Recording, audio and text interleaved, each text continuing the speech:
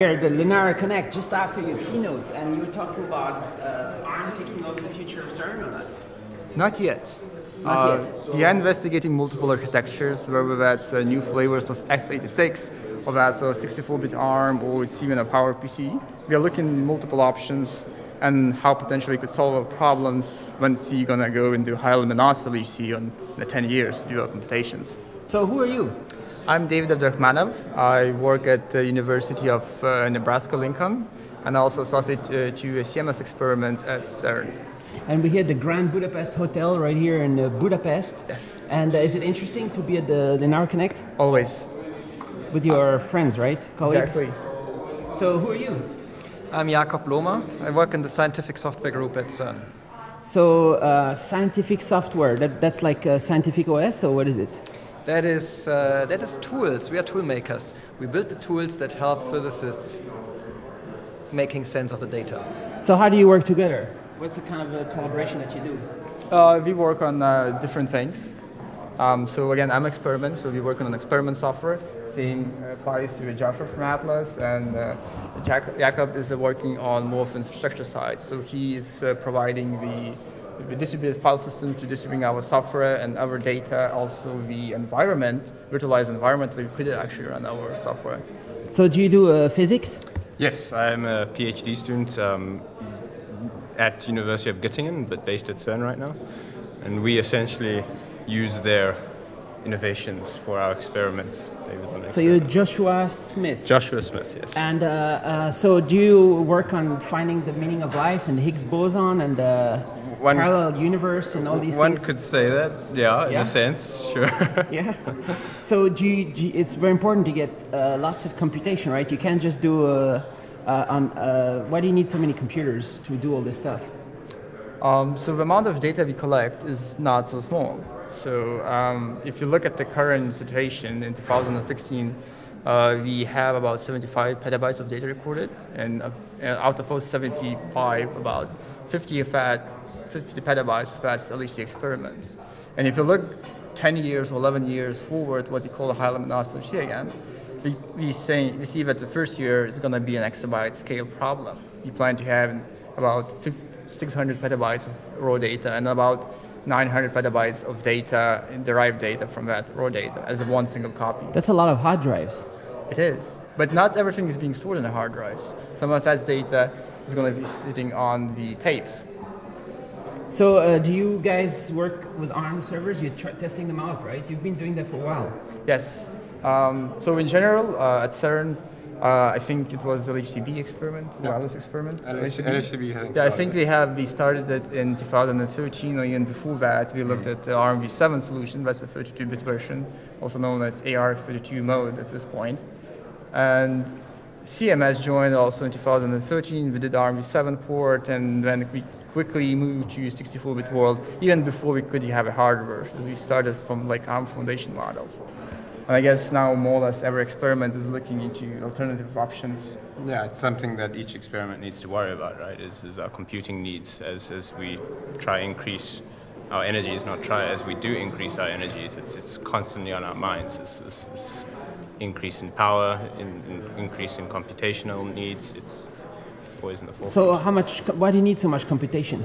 Well, the processes that we want to study in the physics world, in the standard model and beyond standard model physics, are so rare that we actually need just this huge amount of data to be able to spot, well, not spot, but to be able to pick out the interesting events. So we actually throw away most of the data that we collect, and we only store 0.0000001% of it. And it's in this that we hope is something interesting. And so to do this is a high computational need. Is there AI and crazy algorithms to figure out what to keep, what to throw out? Oh yeah, AI is something that's kind of exploded in the last year or 2 years, I don't know. It's hasn't been used hugely yet, I would say, at CERN, but it's definitely something that's making more of an appearance. Are you working on that? Not directly. What I see is that there's a lot of algorithms being used that are called by some people AI, and everybody has its own name for things. So We might call it differently, but in the end, it's the same algorithm. I mean, you saw the pictures, of tracks coming out of the detector, of clusters when they hit detector material and it showers, and to reconstruct all of this, you have you have a Kalman filter, you have a cluster finder. So all of this, you could also call it AI algorithms. And so do you work a lot on the software? And there's a big part of CERN is software engineers, right? That is true. Many people end up working in software. Yeah. Computer science is a big part of CERN. Yeah, we have a good track record and a healthy relationship between the computer scientists and the physicists. And you need both. To tackle these problems, you need folks who understand the physics, and you need folks who understand the computing. So you are the computing guy? I come from the computing side, yes. And what's the biggest challenge you have right now? How would you say? There are many big challenges. Well, one of the big challenges is that the technology cycles, they are much shorter than the cycles of particle accelerators and particle detectors. We plan and think in decades, and we have to make sure that the computing system evolves with this, right? We have to make sure that the computing in 20 years is able to process what was designed by detector people 20 years ago. So what do you think would be nice from Linaro and from the ARM servers to happen for this to be better? You need to have more data, so it's impossible to do it on x86. It's too much power. Is that true or not? Is it one of the challenges? Not at all. It's not impossible to do on x86. The question is it perhaps more beneficial to do it on a different architecture, I think is the main question. And more affordable. More affordable. And one of the main, as a user of our computational power at Atlas and CERN, I don't want to tell a difference. If I run a grid job somewhere around the world, I don't really care if it's running on x86 or ARM. And that's, I think, the biggest hurdle for ARM to overcome, is that it needs to seamlessly work with everything that our computational model does at the moment at CERN. But is it seamless, right? Well, already? If you listen to people like John Master from Red Hat, or Jim Perrin, who is also doing CentOS, and some other people, especially here at Linaro Connect, you're going to see the same thing being mentioned. And it doesn't matter if you're an administrator or you're actually a user. We're talking about actually building a very boring systems. You don't want to see any difference. Again, not difference from administrator side, none of it different from a user side. So it's a different architecture, but I still log into a system. I run my jobs, I run my analysis, I do my histograms. And at the end, no one knows what's the architecture.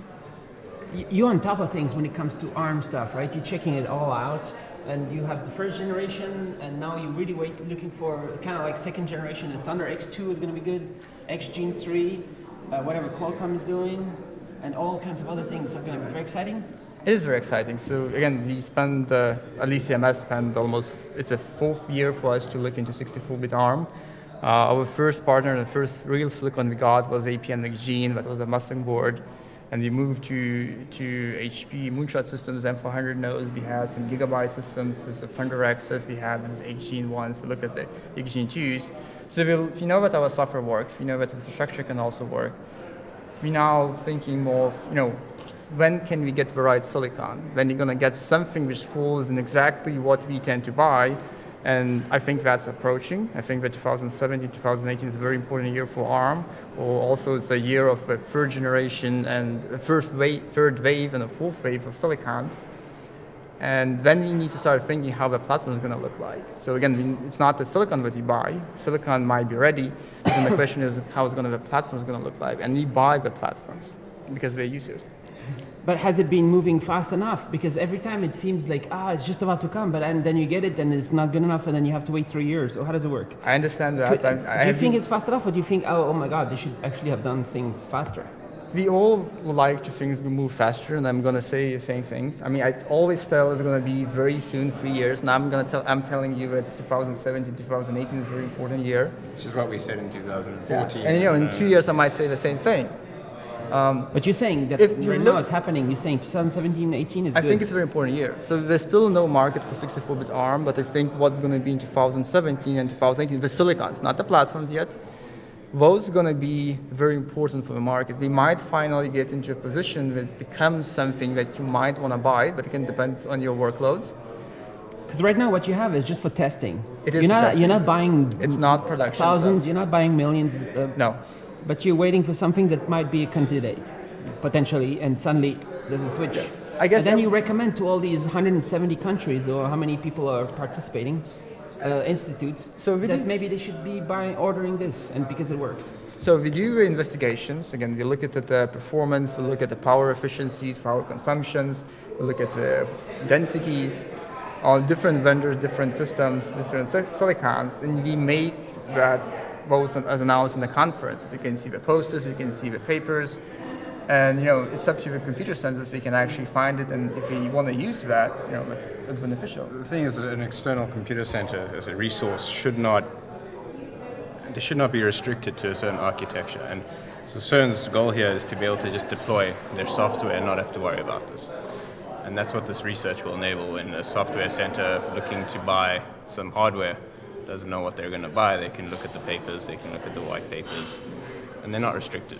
And if you look at the projects, so again, there is one big project in Barcelona, Mont Blanc project, where there's going to be a third revision of that. This is going to be, again, powered by ThunderX2, I believe, that's what he picked.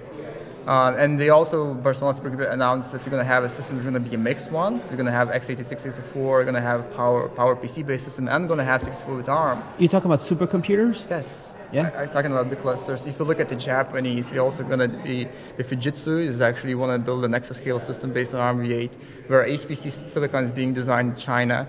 So you can see that, different regions might do different things, and it's very broad. Ready for this. Yeah. Right? If it comes, we want to be ready to run our programs there. And it's going to be super stable, and Linaro is helping to all the stuff that needs to be done, like all these. We hope so. Kernel support and all the stuff. All of this is necessary. All of that is a lot of work. And it's something that CERN doesn't necessarily have the manpower to do. So the fact that there are companies, there are organizations out there doing this is just fantastic for CERN. When you talk about China, for example, are they doing supercomputers on their own kind of architecture? Is it similar? Is it related to ARM? Or is it ARM also? There's a bunch of stuff happening over there. They're making the biggest ones for some reason. Yes, as far as I know, we have the most powerful supercomputer at this point. And in general, in terms of how much supercomputers have, we actually have more than US at this point, I think. Can you hook up to it and use it? I personally cannot. But again, we also want to build exascale systems.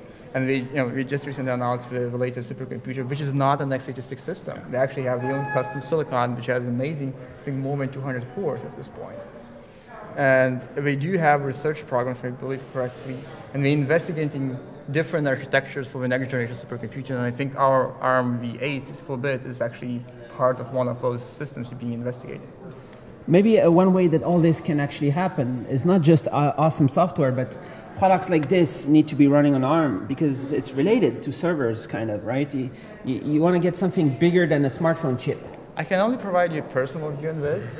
As a software engineer, I would like to live as an instruction set that I'm working on. So if I need to work on a 64-bit ARM instruction set based software, and I would like to have my daily driver running the same instruction set.